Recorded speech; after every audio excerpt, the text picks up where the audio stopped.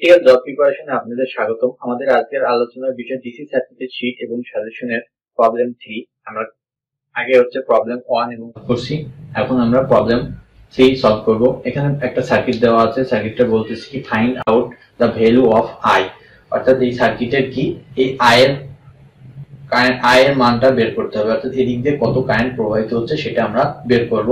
এখানে এই সার্কিটে এখানে একটা কি কারেন্ট সোর্স দিয়ে দিয়েছে, এটার মান হচ্ছে 6 অ্যাম্পিয়ার আর প্রত্যেকটা রেজিস্ট্যান্সের মান দিয়ে দিয়েছে।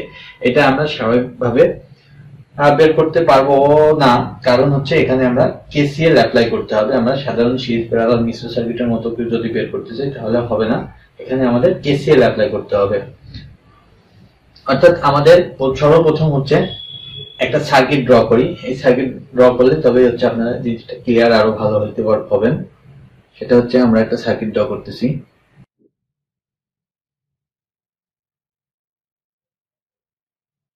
এটা হচ্ছে 1 ওহমের রেজিস্ট্যান্স, এটা 2 ওহমের রেজিস্ট্যান্স। অর্থাৎ এই কারেন্টটা কি এদিকে আসতেছে, এসে দুইটা পথে বিভক্ত হচ্ছে।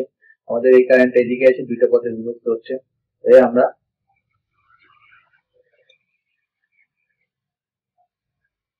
এটা 2 ওহম, এটা 1 ওহম। অর্থাৎ এখানে কি এই দুইটার মধ্যেও কি এই 6 অ্যাম্পিয়ার কারেন্ট আছে, অর্থাৎ এখানেও হচ্ছে আমাদের কি 6 অ্যাম্পিয়ার কারেন্ট আছে এখানে। অর্থাৎ এই দুইটার মধ্যে তো 6 অ্যাম্পিয়ার কারেন্ট নেগেটিভে এসে ব্যাক আসতেছে। অর্থাৎ এই দুইটার মধ্যে যেহেতু 6 অ্যাম্পিয়ার কারেন্ট আছে, তার মানে কি আমাদের এখানেও 6 অ্যাম্পিয়ার কারেন্ট। অর্থাৎ এটা আমরা একটা সহজ সার্কিট ড্র করলাম। এটা হচ্ছে 6 অ্যাম্পিয়ার কারেন্ট সোর্স। এখন আমাদের কি এটাকে যদি ধরি I1, এইটাকে ধরি যদি I2, এইটাকে আমরা I3, এইটাকে I4। তাহলে আমরা অর্থাৎ এই সার্কিটের এটা হচ্ছে I1, এটা I2, এটা I3, এটা হচ্ছে I4। তাহলে যদি আমরা I2 এবং I4 বের করি তাহলে এখানে A বিন্দু দিলাম এটা, আর এটা B বিন্দু দিলাম। তাহলে A বিন্দুতে যদি কেসিএল প্রয়োগ করি তাহলে এই I এর মানটা পেয়ে যাব, কারণ এখানে একটা কারেন্ট এই বিন্দুতে ঢুকতেছে আর এই বিন্দু থেকে এটা বের হয়ে যাচ্ছে, আর এই বিন্দু থেকে এটা বের হয়ে যাচ্ছে। তার মানে কি আগত কারেন্ট ইকুয়াল টু নির্গত কারেন্ট। যদি এই দুইটা কারেন্টের মান জানি তাহলে I এর মানটা পেয়ে যাবো। আবার B বিন্দুতে যদি কেসিএল প্রয়োগ করি সেক্ষেত্রে আমরা সেম মানই পাবো। অর্থাৎ আমাদের I2 আর I4 এর কারেন্টের মানটা নির্বাচন করি। অর্থাৎ I2 ইকুয়াল টু আমাদের এখানে যদি আমরা I2 তে যদি কারেন্ট ডিভাইডার রুল অ্যাপ্লাই করি তাহলে খুব সহজেই পেয়ে যাবো, কারণ আমাদের টোটাল কারেন্ট 6 অ্যাম্পিয়ার প্রবাহিত হচ্ছে। অর্থাৎ 6 ইনটু এই কারেন্টের এই রেজিস্ট্যান্সের অপোজিট রেজিস্ট্যান্স হচ্ছে 1 ওহম, 1 ডিভাইডেড এই দুইটা রেজিস্ট্যান্সের যোগফল 1 প্লাস 3, অর্থাৎ আমরা 2 অ্যাম্পিয়ার পাচ্ছি এখানে I2। তাহলে I1 আমরা কিভাবে পেতে পারি? I1 আমাদের প্রয়োজন নেই, কারণ হচ্ছে I2 এবং I4 টা আমরা বের করলে আমরা খুব সহজে বের করতে পারবো I এর মান।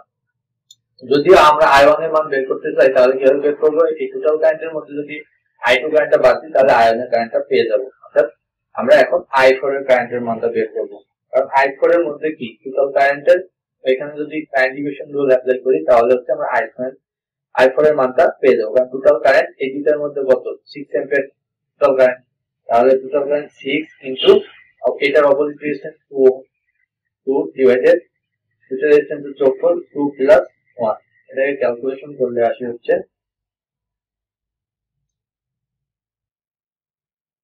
4 অ্যাম্পিয়ার। এখন আমরা যদি এ বিন্দুতে কেসিএল প্রয়োগ করি, এ বিন্দুতে কেসিএল অ্যাপ্লাই করে পাই, তাহলে আমাদের আগত কারেন্ট কোনটা? আগত কারেন্ট I2 ইকুয়াল টু নির্গত কারেন্ট কোনটা? I R I4, I plus I4। কারণ এই বিন্দুতে এই I2 কারেন্ট ঢুকতেছে আর এই বিন্দু থেকে I কারেন্ট বের হয়ে যাচ্ছে আর I4 কারেন্ট বের হয়ে যাচ্ছে। অর্থাৎ আমাদের I2 কারেন্ট জানি, I4 এর কারেন্ট জানি, তাহলে I equal to I2 minus I4। অর্থাৎ I2 কারেন্টের মান হচ্ছে 2 অ্যাম্পিয়ার মাইনাস, আর I4 এর কারেন্টের মান হচ্ছে 4 অ্যাম্পিয়ার। অর্থাৎ ক্যালকুলেশন করলে আমরা পেতে পারি -2 অ্যাম্পিয়ার কারেন্ট। অর্থাৎ I এর মান হচ্ছে -2 অ্যাম্পিয়ার। এটা হচ্ছে আমাদের অ্যান্সার।